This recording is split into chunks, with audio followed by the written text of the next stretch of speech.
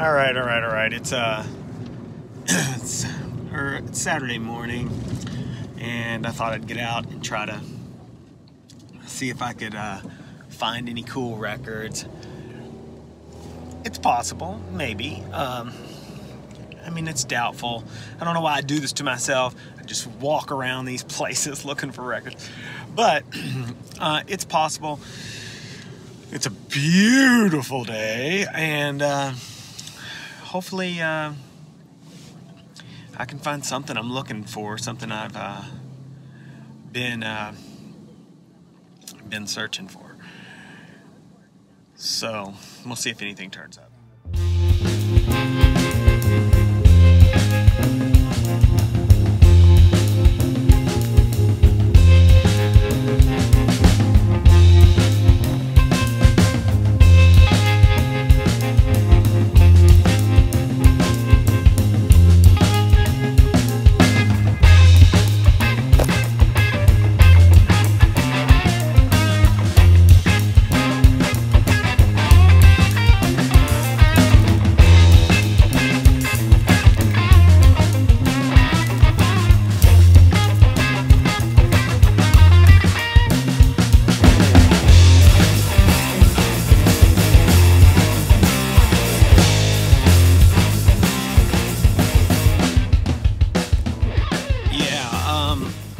Some interesting stuff in there for sure.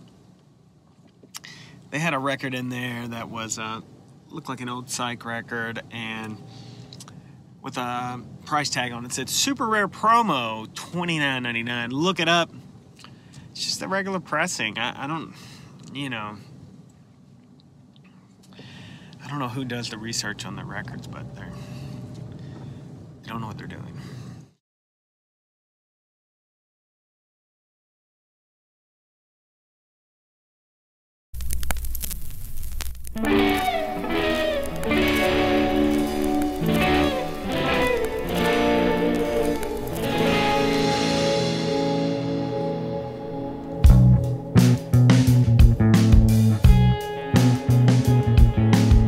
Yo, what's up? Bob here. Welcome to Vinyl Finds on the Bob Bradley YouTube channel. This is number 28. That's right, folks. 28. Found some records, and we're going to get into them right now. As we've discussed for the last 2 weeks, I found some jazz records. I've been waiting to show them to you. Record store day got in the way. Then there was a kind of a classic rock collection that I pulled some records from. And now we're going to look at these jazz records finally. Got some pretty good stuff. We're going to get into that in a second. But coming in hot, the very first record, boom, this beautiful copy of John Coltrane's Infinity. That's right, folks. This is a later Coltrane on this Impulse label. You know, pretty much at this point, John Coltrane is like in the style that we all know Coltrane by. He's at this point, he's carved out his own way of playing, and he's in full effect here. This is later on. Next, on this Impulse label, that's right, guys, Kulu Si Mama, another Coltrane record, beautiful condition. Once again, just killing, and it's a pretty good record. I wouldn't suggest getting every Coltrane record, but if you're a big fan, why not? They're all pretty great. Was super stoked to get these two Coltrane albums, and I'm working my way through his catalog, essentially. Next, boom, Miles Ahead. That's right. Under the direction of Gil Evans. Yeah, This is real clean. It's on the 6i Columbia label. Boom. That's right. This is an original pressing. In mono, by the way. Mono. Mono. Mono. Again, Miles Davis. Did not have this. Was holding out for a clean copy.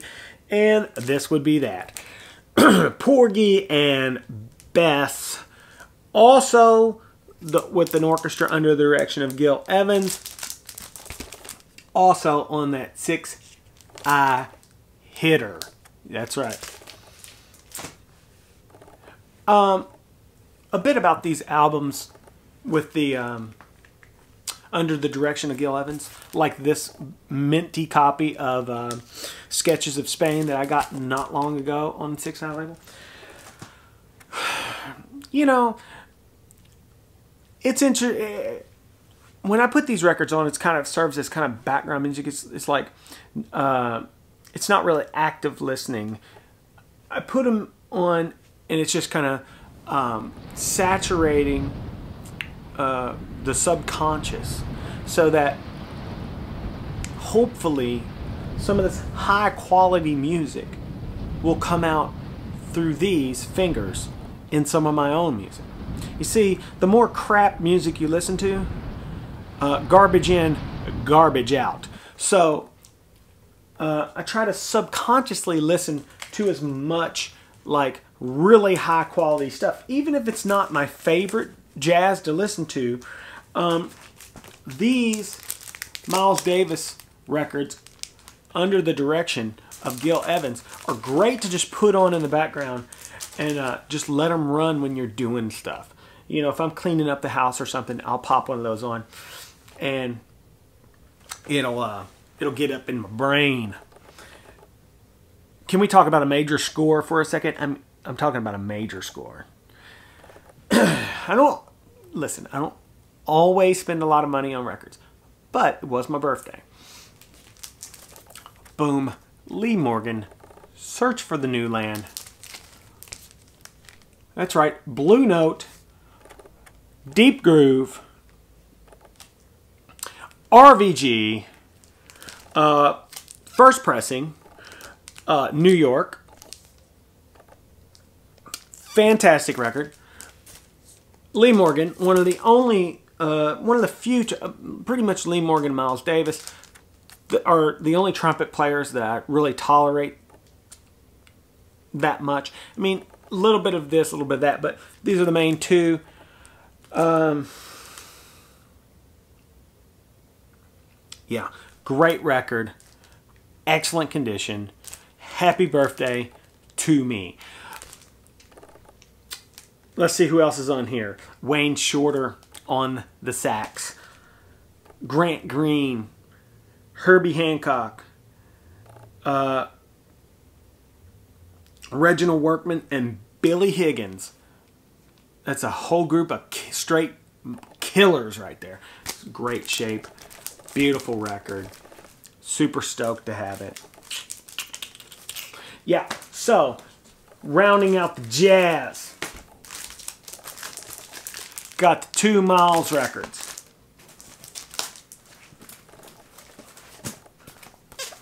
Two Coltrane records. And the Lee Morgan. Yeah, loving that. Working on my jazz. Did I mention that I'm working on my jazz collection? Moving right along.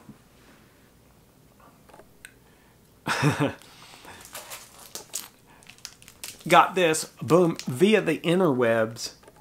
First pressing, Amy Winehouse, Back to Black. This is a fantastic record. Label looks like this. Here's the deal. This sucker was mint condition when I found it on the internet. And I'm not kidding. The dude that shipped me this wrapped it in a brown paper grocery bag and sent it through the mail. So you can see now that it has the corner was pretty badly bent. And I mean, he gave, you know, he ended up giving me like $3 off the record. And I would have still bought it in this condition, obviously. The vinyl had never been played. A spectacular record. You know, we talked about this a few weeks ago when I got the other Amy Winehouse record. I wasn't on board with her originally, but once I got into the Daptone record label and started exploring their catalog, I realized that she had done this in that Daptone studio and kind of became a fan. So, was really stoked to get that. Last but not least, found this. I've had this. I digitally downloaded this the day it came out, and you know, had it on CD and whatnot. But it was waiting to find a vinyl copy somewhere without paying the full sticker price. I finally found one. This is Tedeschi Trucks Band. This is Susan Tedeschi and Derek Trucks leading a 12-piece ensemble. We talked about this because I got the Record Store Day album that they, well, extra record that they put out. This is Revelator. This is their first album. This has all the dope songs on it. It has Bound for Glory, Learn How to Love, and you know, they put that on this hype sticker here, Bound for Glory and Learn How to Love, but everybody knows that the track on this record is Midnight in Harlem. It's easily the best song on here. Why they didn't push that track, it doesn't matter. They won a Grammy for this. They've had several lineup changes since they did this. O'Till Kofi, of course, has now passed away. I don't even know if any of these horn players are still in the band. It seems like they've been doing a lot of lineup changing.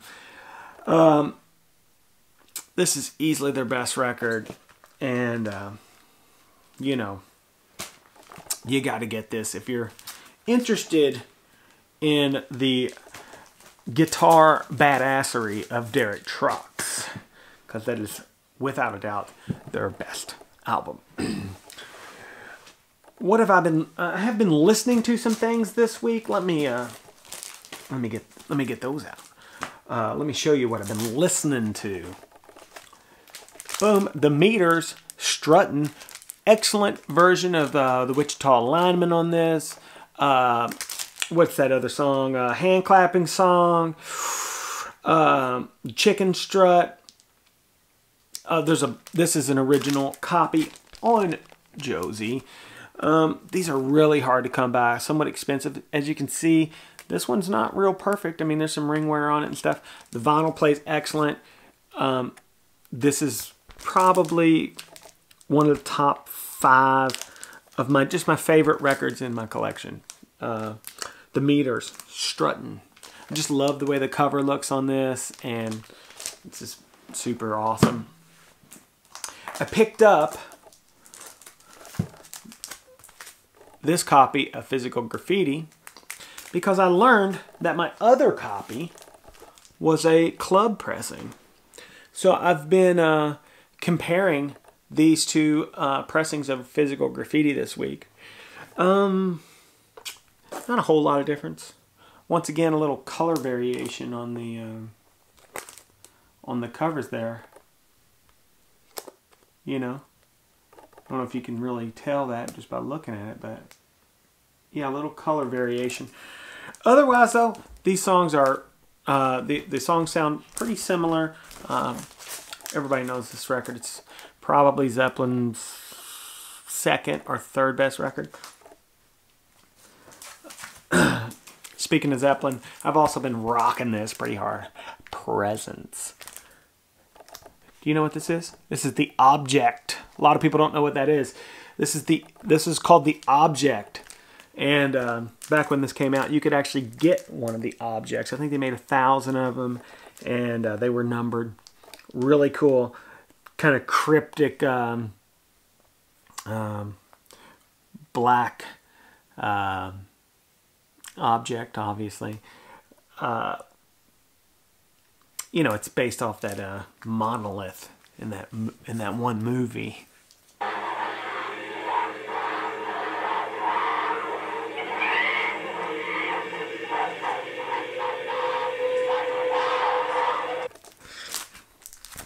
Achilles' Last Stand.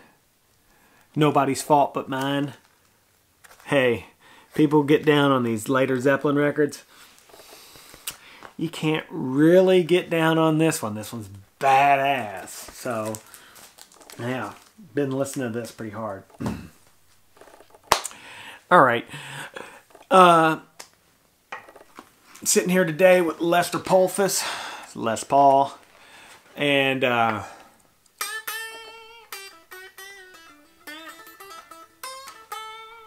put up a video of me and the band doing our thing. A couple newer tracks we've been working on, unrecorded. That said, I'm not going to get into it, but I do have a record that will be coming out soon. More on that later. And I'll be putting some stuff up on the channel about that. I'm out here hunting for records, folks. I'm looking for the stuff that I really want. It's not easy because I have a lot of it. My collection is highly curated, and basically what that means is I've removed a lot of the stuff from my collection that I don't want, making it smaller, but, you know, very tailored to my taste, and I would consider very high quality. So, I'm working on my jazz. There are some still rock records that I'm out here looking for, you know, that are hard to get.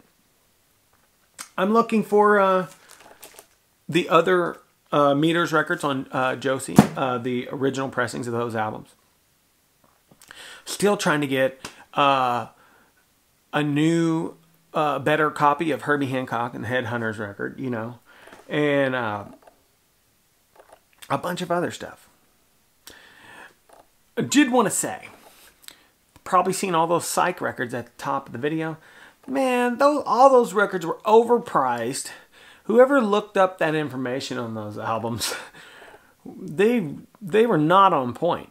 They were not on point. They had all that stuff overpriced, and I couldn't buy any of it because I just don't want to pay a bunch of money for something that when it's not worth it.